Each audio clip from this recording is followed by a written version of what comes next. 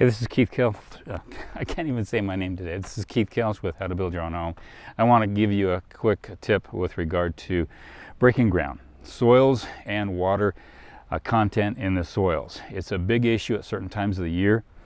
Here, I put a sprinkler up at the top of the pad you see up there, and I got a hose down here, and I'm going to run that over the weekend. I've got an excavator coming later this next week, and we have not had water here for about 84 days. So I'm very worried about soil content in the soil. I'm here meeting a subcontractor.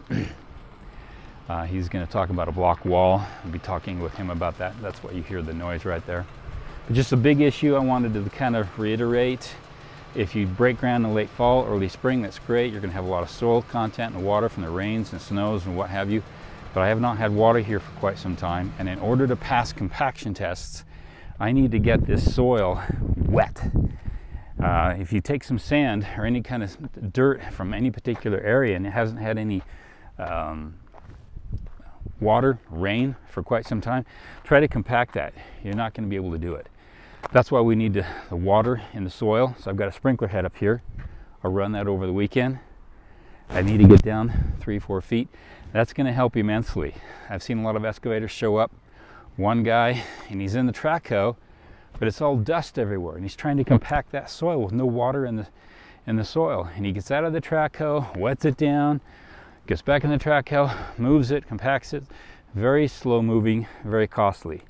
If you want to circumvent that, make sure you get your proper compaction test. Get some water on it. Run it through the night, through the weekend. They're going to love you for it. And my excavator is going to really appreciate that. I could talk a lot about this. I want to walk you through this job site as we go. And before you even start breaking ground, talk with your neighbors, get to know them. I'm not the owner on this job site, I'm the builder, but I did meet with a neighbor next door, and I did meet with a neighbor next door there. Met with them, dropped off my card. They were really appreciative of that. So much so, the one neighbor is going to help pitch in on a wall. You want that. The first thing you want to do is make nice with neighbors. It's going to go a long way. Just don't go in and your neighbors. Knock on the door, drop off a piece of paper and say, hey, I'm building a house here next door. My name is this. Here's my contact. If you have any issues, give me a call.